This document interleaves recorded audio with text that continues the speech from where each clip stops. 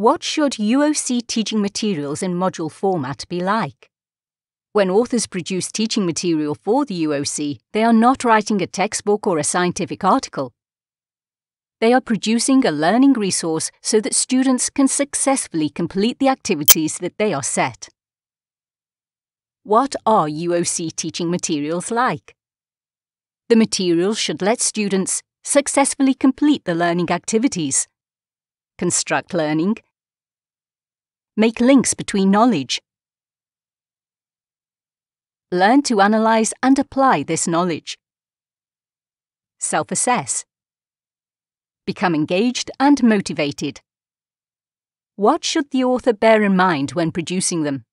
To produce the material, the author must know about the UOC's educational model, the virtual campus, and the classroom environment to be able to make the most of all the possibilities on offer. In other words, the text may be complemented with links, multimedia, or other types of online resources. The material should make sense as a part of the series of course resources made available to students for their learning.